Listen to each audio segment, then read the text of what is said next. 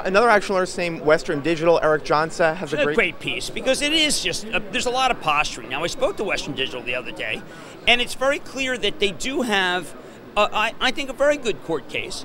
And they also make it clear that arbitration, which is what they're asking for, is certainly within the realm to ask.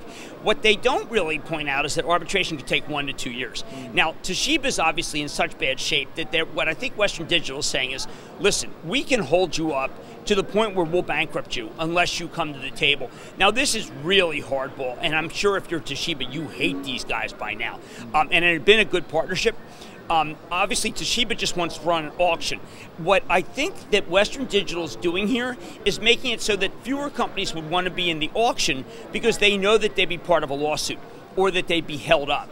And so it's a brilliant tactic by Western Digital. I don't know whether it can succeed, but Western Digital wants very much to be in. They need to find a partner. They need to make a bid. This needs to go away. It hasn't yet.